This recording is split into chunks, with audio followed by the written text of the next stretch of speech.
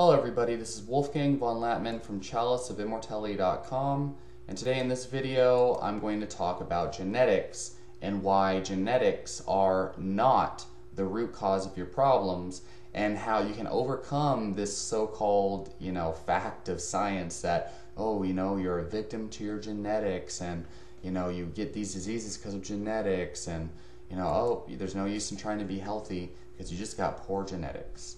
Now before I begin, I just want to tell you guys that I had already recorded this video. It came out perfectly, but unfortunately my camera was not recording, so I'm going to just swallow the disappointment and re-record this because I actually care about getting things done, okay? And I don't let limitations and excuses get in my way, alright? So let's try this again. So genetics. Genetics, they play a very small role in the results that you get in your life. They play a role, but not nearly as big a role as most people think. Most people overemphasize genetics. They exaggerate the impact that genetics has on their results in life. People use genetics as an excuse for why they can or cannot do the things they want to do in their life, especially in regards to reversing disease, diabetes, heart disease, Crohn's disease, irritable bowel syndrome, fibromyalgia, many forms of cancer, and the list goes on and on.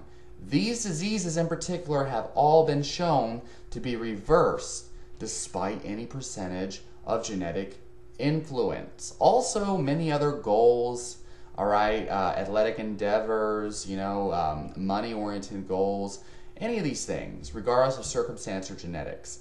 How strong, lean, healthy, or athletic one can be. It doesn't really matter as much as you think. There are many people with bad genetics who are getting strong, getting lean, getting healthy, and especially reversing disease. It has nothing to do with coincidence or praying to God or steroids. Sometimes steroids play a role in athletic endeavors. A lot of times they do. But come on, don't let these excuses blind you, you lazy person. Or you misinformed person or whatever. Sorry, I don't mean to be so judgmental. I just really, really care about the human race. And I really want for people to get great results. And it just hurts me when people delude themselves and don't live up to their fullest potential because you only live once. So why do you want to suffer? Most people are choosing to limit themselves, okay? And they don't see it. The fact is, even people with great genetics very commonly are in poor health and never see the positive effects of their so-called good genetics. This is crazy. People with good genetics, are over there, they're being fat or, unhealthy, getting diseases that they're not even genetically predisposed to. This is because they don't do the things that are proven to get great results, and they're actually doing things that are proven to give them bad results. Okay? They're doing the things that have been shown to cause disease, or the things that have been shown to, to get them in bad places in life. So, genetics play a role, but as you can see right here, even people with good genetics don't necessarily get great results purely based on genetics. This is because the habits you practice over time are going to triumph over any genetic role or predisposition. And with the right actions and knowledge, you can reverse almost any disease and achieve results that these genetic-minded people and doctors and so-called science religious leaders, technically, most likely assume are impossible. Okay? The genetic-minded people are going to place limitations on themselves and on you and everyone else that don't actually exist. If you assume you are a victim of poor genetics or coincidence or circumstance, then you are going to suffer. You're going to suffer not because of poor genetics, but because of a self-fulfilling prophecy. Because you think it's not possible, because you think you have poor genetics, and therefore you will see evidence as to why you can't achieve something. This is a fact.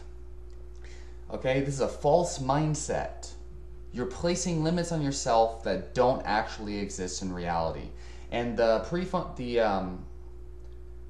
reticular activating system, okay, It is a part of the brain that actually exists. It's there. It's a scientific fact. Basically, it's a part of the brain. It's your filter. Everything, all the information you see and you choose to tune into and you choose to believe, this part of the brain actually actively seeks out situations and bits of information that back up whatever it is you focus on or whatever it is you believe. And you can test this out simply by repeating a color to yourself. Green, green, green, green. Over and over again, you're going to start to see green, green, green all over in your environment. If you say, you know, I hate my life, I hate my life, I hate my life, you're going to find this. And when you believe something's true, you may not realize it consciously, but these thoughts actually creep up in the back of your head. And the secret is to start to find evidence to the contrary.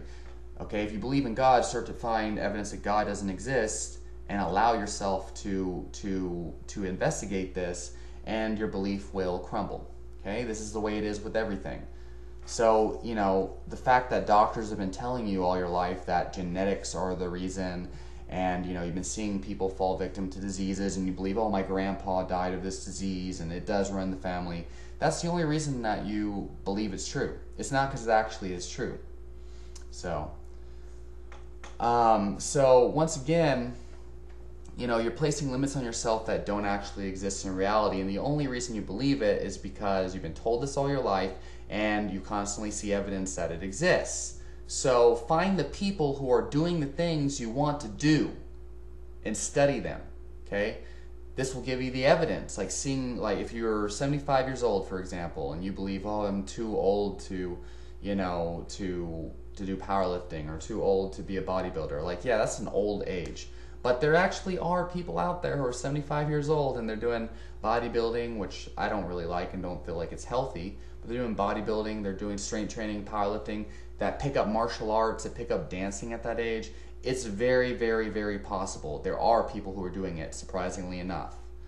But the sooner you start, the better off you're going to be. Find people who are doing the things you want to do and study them. Follow them. Okay, let go of this bullshit, these excuses. Stop finding reasons to feel comfortable. It's only going to make you self-loathe, and you're going to be filled with regrets at the end of your life. You only live once, okay?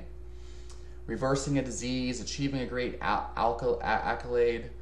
There are people out there who are doing what you want to do, and you are only harming yourself if you choose to blind yourself to these limitations. Wake the fuck up. You only live once. So why choose to limit yourself?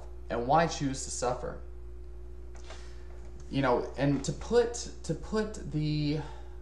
lid on the coffin, the nail in the coffin, there's actually been studies done, and I know plenty of people who have seen this in their own life, but there's studies that have been done where you take one half of a generation of a family and another half, and you put one half in a society that is that has healthy habits and is you know, doing everything that's been proven to provide health to an organism, and then you take another half and you put them in, you know, a modernized society like the United States.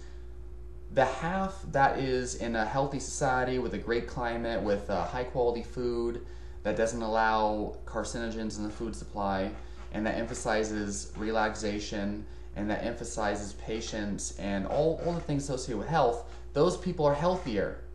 The same family is healthier just because they live in a healthy society. Whereas the people who eat fast food, processed sugar, they do the 9-to-5 jobs, and they live in the rat race and all these other things, they tend to suffer from diabetes usually, and heart disease, and other diseases, okay? Two separate groups, but from the same exact genetics, and they get different results. This is actually what's happening here. Your doctor may say, oh, you know, it runs in the family, you know, look at your grandpa and your uncles, you know. Like, yeah, your grandpa and uncles might be suffering from these diseases, but it's not genetics. It's not a genetic thing. It's a society thing. Everybody in our modernized society, industrialized culture, they're participating in the same unhealthy things. Eating, you know, pizzas and drinking sodas, eating fast food, processed sugar, frozen dinners. you know, drinking energy drinks, all these things, and they're doing stressful jobs and working all night. I mean, obviously, you know, duh, that's why your entire family's sick. It's not genetics. It's because we all live in the same society. How the fuck do people not see this? It's crazy. But this is the fact. This is the truth. All right? And as our world becomes more and more like the United States and other industrialized cultures, we're going to see more and more genetic, you know, like, oh, it runs in the family type of thing. Like, it runs in the human race now because of our disgusting habits. It's the habits that you continue and repeat over and over again that stack up and create these results. It's not age, it's not genetics, okay? They play a role, but seriously, they don't play as much of a role as the habits, okay? So genetics are about 15%. Don't let it limit you. Don't let it limit you. Realize that you can do it.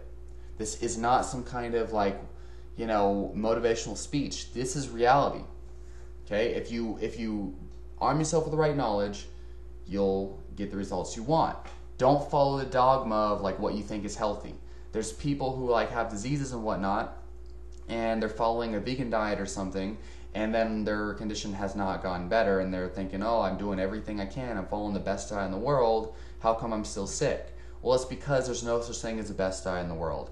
It's because, you know, for certain diseases, the vegan diet will work, and some diseases it won't. The same thing goes for paleo. Like, some diseases paleo can be great for, and a lot of diseases it won't be, okay? You know, but there are a lot of people who have reversed disease on veganism. But, you know, if you're sick and your condition's getting worse, chances are you're still doing things that are harming you. That's usually what it's all about. People get on medications and whatnot, and they get sicker and sicker. And then they think, like, oh, I'm going to go on some vegan diet or some raw meat diet or something, and they're still on a medication, and their condition gets worse. Well, what about that medication you're on? You know, that could be contributing. Have you ever researched that? Most people don't. It's dogma, and they blame it on genetics. And doctors know this, but then again, they don't. All right, most doctors, they just assume it's genetics. That's what they're taught. So, you know, break free of that. Leave your questions and comments down below and let me know what you think.